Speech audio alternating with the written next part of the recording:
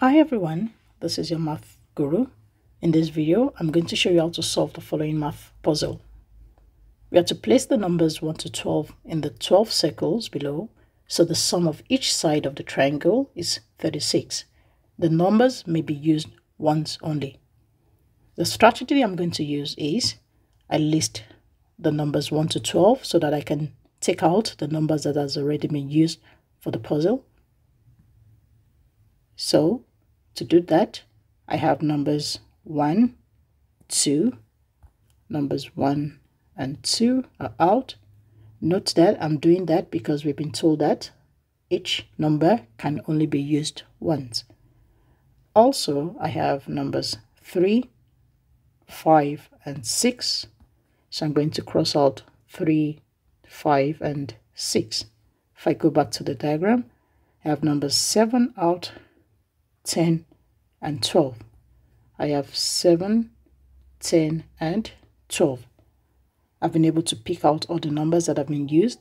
So therefore, the numbers left are 4, 8, 9 and 11.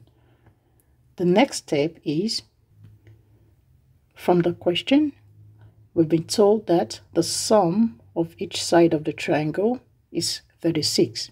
So what that means is, starting with the right hand side of the triangle, if I label this empty box X, I have the numbers 12 plus, that's the sum, 7 plus 3 plus X plus 10. A triangle has 3 sides, so what I've done is to add all the numbers in one of the sides. That must add up to 36. So we have all that equal to 36. If I had 12 plus 7, that's 19 plus 3, 21, 22 plus 10, that's 32. I'm going to have 32 plus X equals 36. I'm taking out 32 from both sides using the balance method.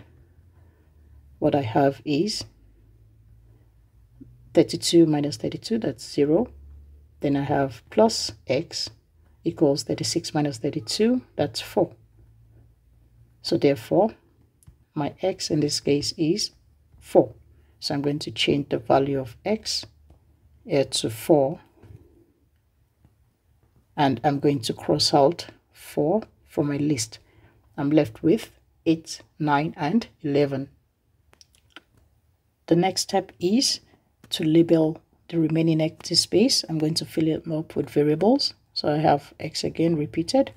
I have Y and Z. Note that we've been told that the sum of each side of the triangle add up to 36. So if I label this side as side A, I have side B, which I've done to find 4, and I have side C. Let me start with side A. So for my side A, what I have is 12 plus X plus 5 plus 2 plus Y equals 36. 12 plus 5, that's 17, plus 2, that's 19. So I have 19 plus X plus Y equals 36. Therefore, X plus Y, subtracting 19 from both sides, will give me 36 minus 19, that's 17. I'm going to keep that as my first equation with two variables X and Y. The second step is I have, for my C side, I have Y plus Z plus 6 plus 1 plus 10 will give me 36. Y plus Z plus, I have 6 plus 1, that's 7 plus 10, 17 equals 36. And subtracting 17 from both sides, I have Y plus Z equals 36 minus 17, which is 19. So that will be my second equation. x plus z, sorry, y plus z equals 19. So therefore, without necessarily using simultaneous equation, if you look at the combination of the numbers left, which is 8, 9, and 11, I need a common number between the two sides, which is y, such that if I add y to z, it will give me 19. And if I add y to x, it will give me 17. So assuming my y is 11, I'm going to do a quick test.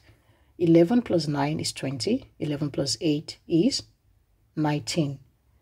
But because I have 19 here, I don't have the second number to be 20 or 17 as the case may be. So therefore, my y cannot be 11. The next step is to check if my y is 9. So what that means is 9 plus 8 will give me 17. However, 9 plus 11 will give me 20. In my expression, the two equations that I have, x plus y and y plus z, I need a combination that would give me 17 and 19. So therefore, my y, or the common number, cannot be 9. The third step is to use 8 as my y. And if I do a quick check, 8 plus 9, which will give me 17.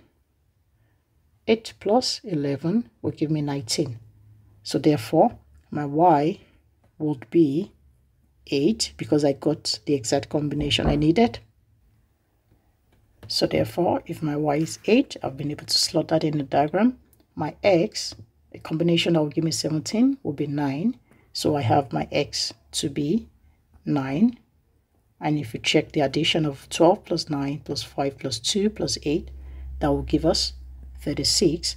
And my last missing number will be my z, a combination of 19, 8 plus 11. So therefore, the last missing number will be 11. Thanks for watching. Bye.